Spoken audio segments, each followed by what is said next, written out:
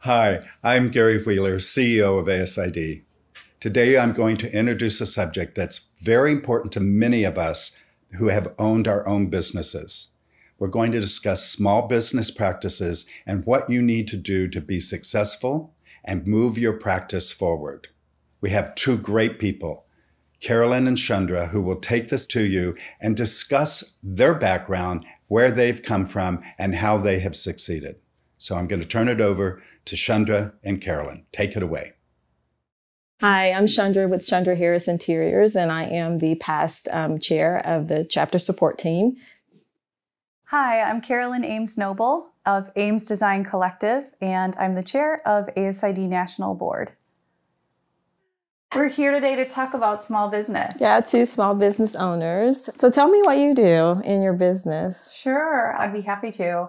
So my career, and I think I've shared a little bit of this with you along the way, but it's really, while I started my journey as an interior designer, I worked in product and product design development for a long time and many years. And that really stuck when I went out on my own. And so it is a mix. It's a blend of interior design and product design development, specifically with color, material, finish, and all the while, the lens really is focused on human health and sustainability.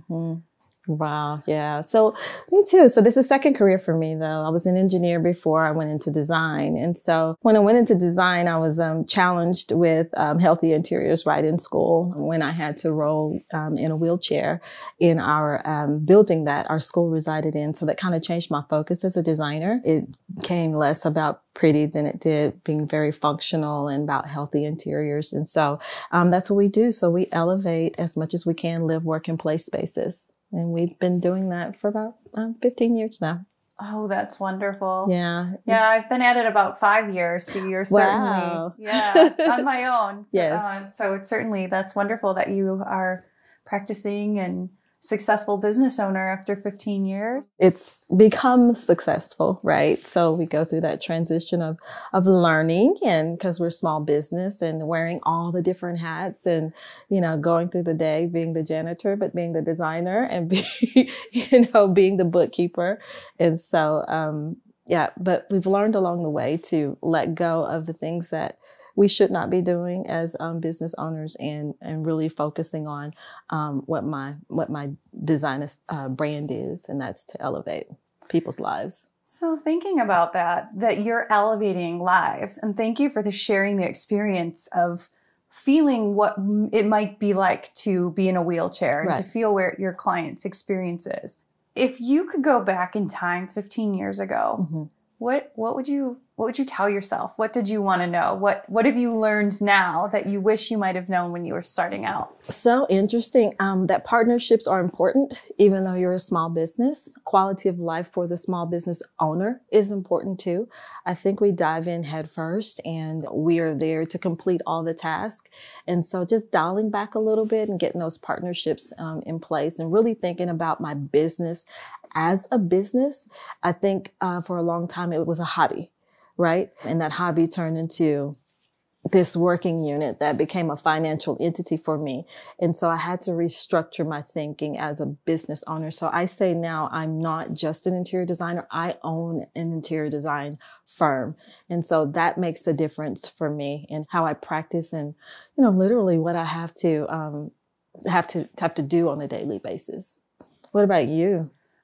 We have a lot of threads that are really common there. So when I started my practice, I fully admit I had left a corporate job, and I had been there for many years, and I loved my job. And I this was a stopgap, frankly. I figured I would take on a few consulting opportunities and go from there, and, started to realize the flexibility, the ability to sort of insert yourself in this creative way that felt so freeing. I realized this is what I want to do. But along the way, it was pretty clunky. Yeah. You talk about partnerships, even things like strategy. Strategy is so important to my business, but I realized I wasn't even using strategy for the business. It was really, again, common threads. realizing I'm not just a designer anymore, I am a design business owner. Exactly. Enrolling our company in the Women-Owned Business Enterprise was really important. It's another great network and resource that I have found to be really helpful to learn more about business. And all the while, it's just so helpful when you can bring in and thread in other experts. That's right. That you've tried to do everything, but somebody else is just really good at this. Exactly. Yes. And you can get back to doing your work, the work that you love to do. Right. Isolation, that we should not operate in isolation. You know, we need a team around us. And that team is not necessarily someone that's sitting right next to us. You know, those are those partnerships that you create that do their part well. And then that allows me and frees me up to do my part well. That's really pertinent. Yeah, it is. It is. Tell me about some of your partners. So when I say partners, I mean the aspect of the business, because we're talking about small business, right? Not necessarily the interior design, but some of my partners are my accountants, my legal team, you know, of course, my manufacturers and my vendors. All of those are very crucial pieces to my contractors, the people that are working with me to implement my ideas, right? So all of those are very critical pieces. I am no better or no good without those people. I mean, I can come up with the best design ever. If I can't implement it properly and have a good ROI for my company and be able to pay people, then, you know, that leaves me at a deficit. So it was important to me to realize that. That's wonderful. Yeah. Yeah. I mean, it was learning though. It was learning that did not come by, you know, like right off the bat. It was like, oh, this is what you need because you're driving yourself crazy kind of thing, right? Yes. So you need sleep and you need a partner that can be doing some of this while you're sleeping, you know, and resting yourself. So my well-being was just as important as giving that same kind of consideration to my clients. So yeah, I had to do a lot of overhaul and thinking about running an interior design business. So what are some of the tools and resources that you use in your business? Well, I have to say some of the tools and resources in my business start with my professional membership with ASID. Mm-hmm. I was a member all the way back when I was a student. I've been a member as an industry partner, allied professional. And to me, I think everyone has a different experience with ASID, but my experience has been all about connections, whether it's connection to education, whether it's connection to other individuals, whether it's connections to research. That has been very foundational for my business. Mm-hmm. It's same for me. ASID has been my number one resource, I have to say. I too was a student member, and that transitioned into an allied member, which transitioned into a professional member, right? And having, you know, mentors within the organizations that has literally pushed me, you know, out there. You need to go down this path, and why don't you consider that path? And things that I was not thinking about because I was in my small business grind.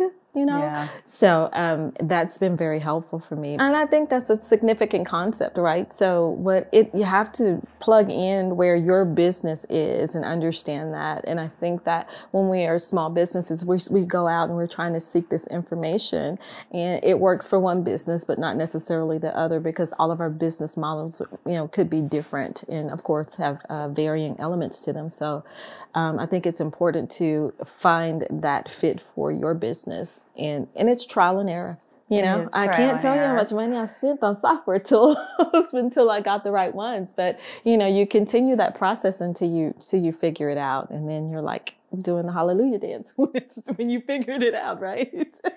Any of those moments? The hallelujah dance is definitely, that's the best. It is. That's the best one. Like, this is working. I don't have to spend time on this, you know, element anymore. So that's really good. Yeah, I have to say the hallelujah dance may have been when we hired our bookkeeper.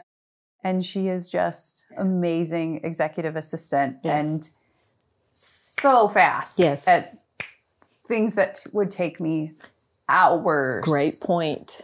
And it's done and it's efficient. And so along with the resources, I still feel people are the most significant Agreed. resources that we have for a Agreed. small business. Agreed. Same for me. I mean, I have a great executive assistant, and so she keeps me on my toes. She knows where I need to go before I do. And so again, that efficiency of, I mean, we are creative, and I consider that. I'm a creative. I'm not necessarily a, business or in the grind of the business elements, right? So it's nice to have those people align those resources that can do that piece for you. It really is. And it comes to trust. Yes. I mean, for me, even thinking about this conversation, I was thinking about it. I'm like, what is it that I'm so passionate about my work? Yes. And to a fault, sometimes I realized I wasn't delegating, or I had to just have that final look at something, which I admit I still like to have that final look at something. But maybe it's just a look now instead of necessarily getting into the weeds on everything, because as passionate as we are, it can also be stifling in a way. And so sort of editing that for myself has been, it's growth. It's continued growth. I have to admit, I'm still working at it. I think that's why some of the small group meetings that we go to in ASID has helped my business and helped my perspective, on business. When I see bigger firms doing X, Y, Z, we adopt some of those principles. And I think it's really helped me to kind of matriculate some of the things that you're just talking about. So it helps out in a major, major way. It does. Yeah. Yeah. I mean, just the consideration of literally being stuck in the weeds and having to have the global view and not being in the trees sometimes is where we need to be as business owners, right? As small business owners. It really is. Chandra, you brought up something that when we were talking about starting our business, it's getting together in small groups. For me, some of the most formulative conversations were those frank and honest conversations on fee, on RFP, on going to market, on branding. And we're excited. I know you've been working, and I've been part of the group working on a small business platform. Yes. Where we really support our members both locally and nationally as they too start, form, emerge, and create and build on their small businesses. I think it's going to be a great platform because, as you know, we have so many small businesses in ASID. I mean, it's the foundation of our membership. And so I can tell you right now, I use the contracts that ASID wrote. I literally pull them into my contracts. And so it has worked out, has been very efficient for me to share those with my clients. And they're very prescriptive and they're very clear and clean and concise. And so that's worked. So more information and more support and tools and resources that ASID is developing is amazing. It is amazing. It is amazing. And hearing that there'll be a 401k plan that we can all contribute to. And insurance. Yeah, because those are really hefty expenses. But when the aggregate comes together and our members come together, it's just so much more powerful. And we just remember there's strength in numbers. Strength in numbers. If we can, utilize them as a collective, then there we go. That's really beautiful. Yeah, yeah. Well, I've really enjoyed talking with you today, Chandra. I met you on Zoom call as chair of CST, and you were coming in to hear our plights and hear the conversations, and you were so thoughtful to do so. And the conversations and the elements that you would talk about as far as from a national standpoint have been really great. And so thank you for sharing this time with me. Oh, you're welcome. It's truly been my pleasure. And to your point, it's so nice to meet you in person. Right? Thank you as well. And we want to thank you guys for listening, and we hope we've said something that could benefit you. And so thank you so much.